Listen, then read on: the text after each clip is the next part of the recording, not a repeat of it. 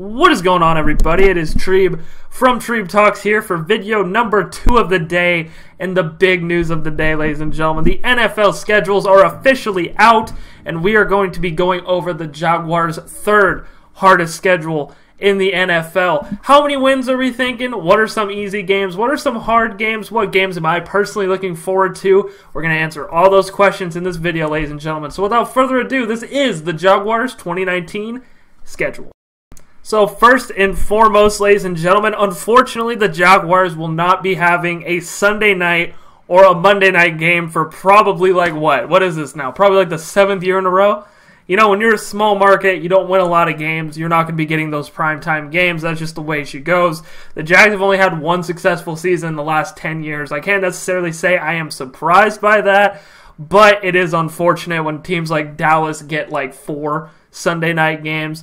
And, you know, Cleveland's gotten some, and there's been some chatter in some Jags Facebook groups saying, if the Browns get primetime games, why don't the Jags? It's because on paper right now, the Browns look like probably the team to beat in the AFC, other than maybe New England, because, you know, New England's New England, but Cleveland deserves all of their primetime games that they get. You know, it's been a long time coming for them. It was like us when we entered the 2017 season. We finally got a Sunday night game with the Steelers, but it ended up getting flexed out. But, you know, this isn't a Browns video, but quit hating on the Browns. The Browns deserve it. I mean, they've came a long, long ways. So, let's go over the schedule. Week 1, we're taking on the Kansas City Chiefs at home. The NFL couldn't even throw us a bone. Like, why can't we play, like, the Bucks week 1 or something? Like, why do we have to play the defending runner-up in the AFC, the Kansas City Chiefs week 1? I don't understand it. I'm kind of upset about that one because we're more than likely going to start off the season with a big fat L. And this is the game that we are going to be really previewing towards the preseason and things like that. And we're going to be talking about it a lot. So, man, it just sucks. It sucks because last year we played the Giants week 1 and we were all kind of anticipating a victory. But when we're playing Kansas City week 1, no one's really anticipating a victory. But again, it really depends on how Nick Foles does, because this could be a good matchup with our defense matching up against Patrick Mahomes, because a lot of people forget, though we got blown out last time we played the Chiefs, you know, we made a little bit of a comeback, but the Jag defense stepped up and played well against Mahomes. I believe he threw 2 interceptions that game. So if the defense can ball out and Nick Foles can do just enough, this could be a winnable game. And a lot of these games could be winnable as well. But from the outside looking in, you know, you don't know how Nick Foles is going to be doing. So, you know, you can't really count on Nick Foles to be great, and you really can't count on him to be bad. That's why with all these people giving out their season projections, now that the schedules came out, and we're going to do that because I love getting views, and I know you guys will eat that shit up. But, you know, you really can't say for certain how this Jaguar team is going to be without seeing how Nick Foles performs. It's going to come down to how Nick Foles performs this season to see how well the Jags are really going to be doing in 2019. Week 2 after that, we go to Houston to face the Texans. That is also a 1 p.m. Eastern start time. So we got 10 games where Treeb has to get up at 10 a.m. We also have a record 6 games that are not at the 1 p.m. time slot. There will be at the 4:25, the 1:25 time slot for me here in Idaho. Houston week 2. I like playing divisional opponents early because, you know, it's early in the season. They're not, you know, all fully really ready to go. So this is a chance for the Jags to sneak a early division victory. And then the week after that, they play the Tennessee Titans on Thursday Night Football on the NFL Network. How many years in a row have we played the Tennessee Titans on Thursday Night Football? I swear to God, every year we'll get the one primetime game. It's a Thursday night game, which Thursday night games are terrible. They're awful in general, and I just hate it. But we're going to face Tennessee. And why I hate it is because I have to work, and I have to work through it, and then I got to watch most of it at work, and then, you know, I should actually be doing my job, you know, but the Jags are important, and this YouTube shit is important. So week 3, look for me not to be going live because it's a Thursday night game against the Titans on the NFL Network. Again, an early divisional opponent. Let's try and actually beat the Titans this time around. This will be at our house in Jacksonville. So hopefully this is the game that turns it around and we can finally beat the Titans for the first time since 2016. Week 4, we travel to Denver at a 4:25 start time to face Joe Flacco and the Denver Broncos.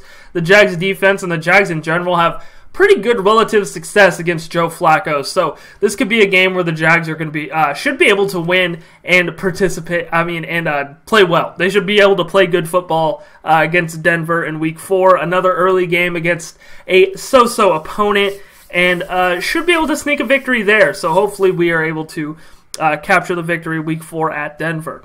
Week 5, we travel to Carolina, so a two-game road trip. We go to the Carolina Panthers at a 1 p.m. start time on CBS, and then Week 7, we take on the Cincinnati Bengals. The Bengals are a team the Jags should be able to beat. That's a winnable game, and especially I like how it comes after the Panthers and the Saints, because the Jags are going to need a winnable game in that stretch. They're going to need a winnable game after facing a team like Carolina and New Orleans, who are two perennial playoff teams that are very, very well ran. They're two great teams, and they're in the same division. So, going back-to-back NFC South opponents that we might struggle against, probably will, in Week 5 and 6. We're going to need like a Week 7 game against the Bengals to kind of boost the confidence up a little bit. So I kind of like where that game is scheduled. Then we face the New York Jets. Le'Veon Bell and the New York Jets midway through the season, so it's another good game. After two back-to-back hard games, we have two back-to-back winnable games, so that should be interesting. And then Week 9, we travel to London to face the Houston Texans, and hopefully at our home in London, hopefully we are going to be able to snatch that victory away, because the Jags always seem to perform just a bit better in London, and this is the first time we're going to be taking on a divisional opponent in London, so hopefully our fortune kind of turns for the good and we're able to capture that victory Week 9 against the Houston Texans in London. And then we have a Week 10 bye week. Your boy hates late bye weeks.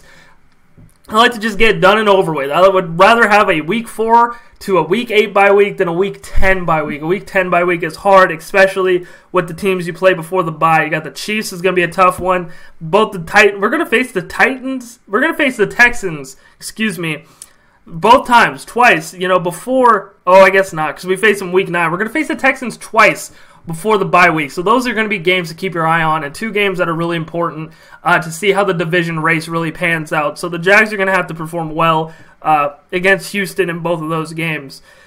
And the Tennessee game on Thursday, the Jags again are going to have to try and do something. So you got the Chiefs, Texans, Titans, Broncos, Panthers, Saints, Bengals, Jets, Texans before the Week 10 bye week. So that is a rough go-around. Hopefully, if the Jags can push out a 500 record after these 9 games, well, I guess they couldn't pull off a 500 record. If we're 5-4, 4-5 after these games, I consider that a win. If we chalk it up and we get 3-2 victories, then oh my goodness, this season is going to be hard to watch. But if we chop up 5 games, 5 wins in that 9-game stretch, I think that'll be a win for us, and then we'll be able to kind of make a push towards the playoffs. And then after the bye week, we go to Indianapolis to play the Colts for the first time. So we played the Texans really early in the season. For the Colts, we play them really late, and that kind of scares me because, this is when Andrew Luck's really going to be finding his footing and, really trying to make that playoff push for the Colts, and they're probably going to be chasing after the division. So I don't necessarily like the Week 11 game, and then we face them again in Week 17 to end the season, and hopefully by then, we'll know how the division race is shaping up. This could be for the division. I don't really like Houston or Tennessee this year, but, to each of their own. Tennessee always smacks us, so, I can't talk too much smack to the Titans because, again, they always seem to have our number. But the Colts are the team that I'm really looking to win the AFC South this year. I think the Colts have that potential. So we face them in Week 11, then Week 12 after not facing the Titans, and since Week 3 we're going to face the Titans, and this won't be at Tennessee. Then Week 13 we take on Tampa Bay. Week 14 we got our Chargers matchup at 4:05. That one is I feel like we face the Chargers almost every single year, so. And facing them late in the season, that's no bueno either.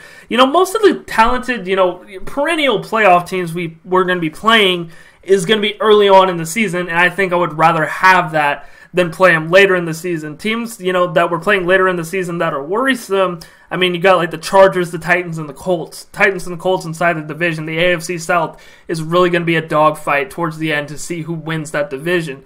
But, you got the Chargers as well. And you also got the Atlanta Falcons in Week 16 that could be up in the air as well. In Week 15, we go to Oakland to face the Raiders, and I always say the Raiders, I think, are going to be kind of a sleeper team this year, especially if they hit on those draft picks. You know, keep your eyes out for the Oakland Raiders and Week 15, and then Week 17 again, wrap things up with Indianapolis. So my overall thoughts are that we're facing the more difficult teams early on in the season, so that's good for us because they might not be on their A game, but we got to make sure in those games that we are on our A game, because we can't go in and face like the Saints and not be on our A game, because Drew Brees will literally tear us apart. And it's going to be really interesting to see like quarterback play against our defense. I mean, Patrick Mahomes, last time we played him, 2 interceptions. Cam Newton, we haven't faced the Panthers in a while, so Cam Newton's going to be interesting. Drew Brees again, Deshaun Watson, Andrew Luck as well, Phillip Rivers, Matt Ryan. You know, we face a lot of really solid elite quarterbacks, so it's going to be really interesting to see how this defense fares. If the defense can prevent teams from scoring, you know, more than 20 points, and Nick Foles is able to, you know, be a good quarterback, manage to put up 17 points, then I could see us winning a decent amount of games.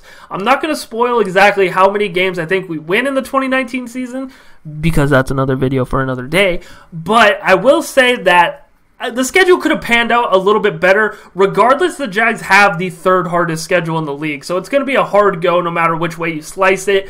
It just depends on what Jaguar team shows up and how we attack these teams when we play them. So, again, you know, face the tougher teams mostly towards the beginning of the season, which is good. But there are some tough teams down the road that we will be facing later on in the season. And I'm just hoping Nick Foles can really take this Jags team out of the gutter, be a good quarterback, and lead us to some victories to try and make it to the playoffs again.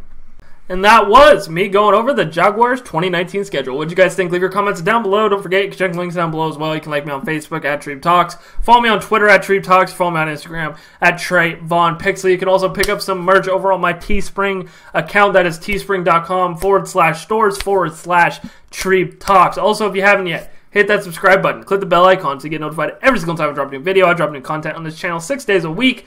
Ain't nobody outworking me. Them's just straight facts. Thank you guys so much for watching this video, and as always, you guys have a great day.